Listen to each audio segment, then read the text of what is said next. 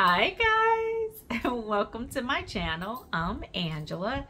Happy Friday, fam bam. Happy Friday, or whatever day it is where you are.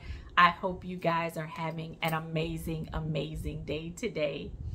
I wanted to come very quickly, guys, and give you a word that God has been placing on my heart and wanted me to deliver. As always, I tell you to please take the word back to God in prayer for more confirmation and more revelation on the word. Any word that I give you or any other servant of God gives you, make sure that you're taking these words back to God and for confirmation, okay? So that God can speak to you. As always, I'm going to continue to state it on this channel. I encourage it and God desires it, to have your own relationship with God, okay? That's the most important thing. You hear from God just like I do. You just have to turn off all the noise and the distractions so that you can hear his voice and tune in to what he's saying, okay? God desires that intimate relationship with you. He desires for you to develop your own relationship, okay? That way, what I'm telling you or any other servant of God is telling you, it is a confirmation of what God has already spoke to you about, okay? So make sure that you're taking the word back to God in prayer. Also, not every word is for everyone. We're all in different seasons. So if you're spending that quiet time with God by yourself in your own quiet time, your own quiet place, you know, you have that relationship developed, you know what season you're in. So I just want to continue to state how important that is, okay? Guys, God wanted me to speak about today. If you see me looking down, I'm just looking at my notes. He wanted me really to speak about, guys, it's actually two parts to this. The first part is God is saying many of you you need to rest. You need to rest in him. He has moved many of you to different states. He's asked many of you to start new endeavors, whether that's job-wise, whether that's moving to a different state, a different country, and also, you know, whether starting ministry. God is saying that many of you are he's asked you to do these things, but you're not finding any rest. You're not finding any rest in what he's asking of you, because you're trying to figure out, you know, why God, you know, when you get to that state or that country, what is the next step? Or you're trying to figure it out yourself. You're trying to move in your own way instead of going with God's flow, instead of going, you know, allowing God to do it divinely. God is saying that you're focusing on more on what you're going to do than allowing him. If he asked you, he's going to ask you to do something new, ministry, entrepreneurship, a new job, moving. You have to allow God to direct your steps. He's going to order your steps, but you're trying to control it. You're trying to control what happens next. You're trying to make steps and do things in your own way. If he's asked you to do something, allow God to guide you. Allow God to lead you, you know, and direct and order your steps, because you don't want to go out of alignment of what God has for you. And remember, when you go into these new things, it's connected to somebody else. Most of the time, it's connected to somebody else. Your obedience is connected to somebody else, for you to connect to somebody else, for you to bless somebody else. So it's very important that you go with the flow and allow God to guide and to lead you, so that you won't make a step too early or make a step back, make a step too late, but allow God to direct your steps, okay? Allow God to order your steps. He's in the midst of all things. And he's saying that some of you are trying to control the situation and trying to walk out and do your own thing. But wait upon God. Wait upon his instructions and just rest. Rest in him. Rest in him, okay? he was stating that, you know, this is also a season of isolation. That's the other part of a season of isolation. And when you got to this new place, there's a period of isolation that God has you in, and you're lonely, whether that's in a different state, a different country. God has put you in a position where you're isolated right now. And that's so he can develop character in you.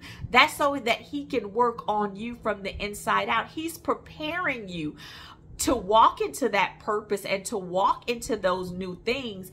But God is taking this time to prepare you. He's trying to get you ready for what he has for you, okay? And what he needs you to do.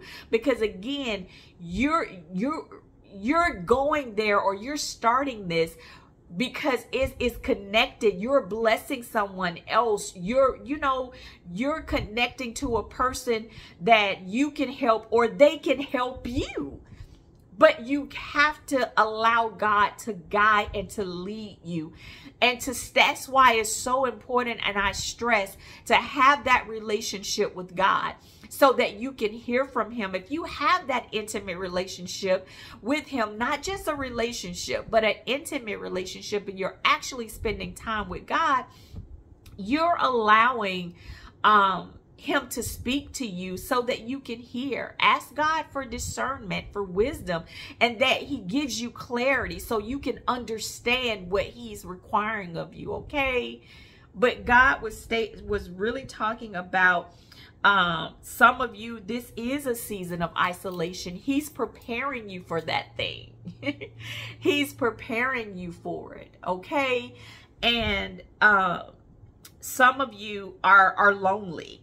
You know, in this isolation, you're lonely. You're lonely, which is understandable. You may go somewhere you don't know anybody.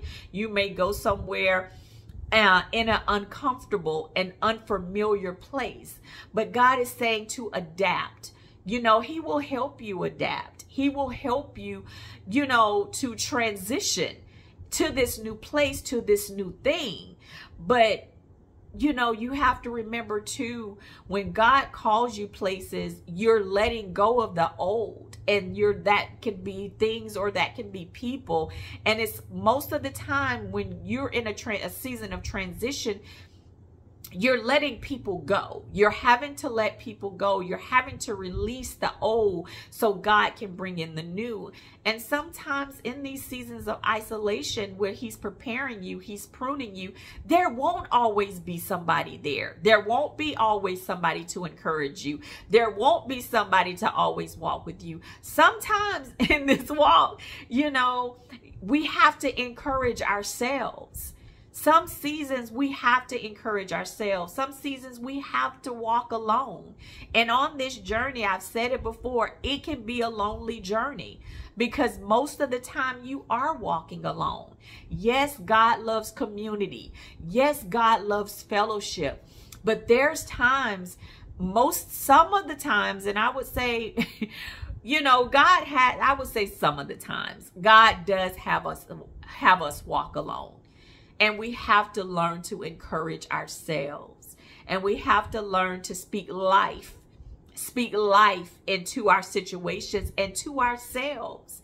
Because we're not going to always have somebody there to encourage us. Sometimes we have to encourage ourselves, and God is there to encourage us, to love us, to strengthen us during those times. And, you know, it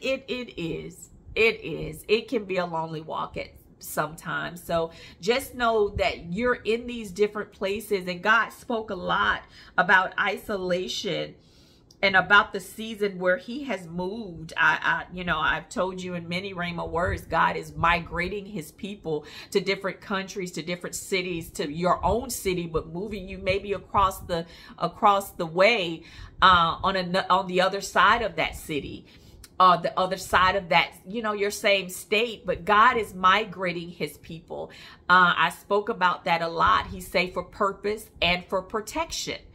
And in this time, you know, you have to just let God be God and do his thing, because God is wanting to do a new thing, you know, whether that's bringing you there to bless you or bringing you there, you know, for you to bless somebody else. But remember, it's never about us.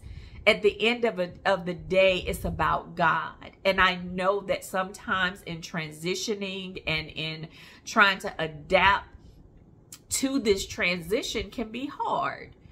I know it can, you know, it can be hard at times. So, you know, at this time, you just have to, you know, you just have to really ask God to help you persevere. He's our strength when we're weak. He's our strength when we're weary. And he takes all of our burdens, you know, and he places it on his shoulders. So allow God to be God and to guide and lead you, because it's never about us. It's always about God. It's about God's, you know, the assignment upon our life and what God has called us here to do. So it's always going to be about him. It's really, at the end of the day, it's never about us. It's about God. So he really wanted me to speak about that today. He spoke a lot about just finding your peace in him, finding peace in him, rest in him. And don't try to control anything. Don't try to move before God. Don't try to figure out what's the next step. Don't try to figure out. Allow God. He'll show you at the right time. His divine timing. He'll show you when to move to the next step. He'll show you what to do next. But we have to be quiet and remove the distractions so that we can hear, okay? So know that God he's working. He just needs you to find peace in him and to rest in him, okay? He did lead me to two scriptures that I want to read to you guys. The first one is Numbers 6:24. And I'm reading from the NLT, okay? It says, "May the Lord bless you and protect you. May the Lord smile on you and be gracious to you. May the Lord show you his favor and give you his peace." You know, God gives us peace that surpasses all understanding. God gives us the peace that the world cannot give. And that's the peace that God wants to give you. The next one is Mathew 11:28. And that one reads, "Then Jesus said, 'Come to me, all of you who are weary and carry heavy burdens, and I will give you rest.'" God will give you rest. He wants to give you rest. He wants you to find your peace in him. Not in things, not in distractions, but in him. Take it to God. You know, if you're in a place and you're lonely, or you're, you know, and you're in isolation, ask God to give you strength, to give you peace, help you to rest in him. But don't go before God, okay? Don't go before God. I know sometimes it can be hard. It can be difficult. But allow God to be God, okay? And just walk in that flow. Walk in the flow of God. Allow God to order your steps, all right?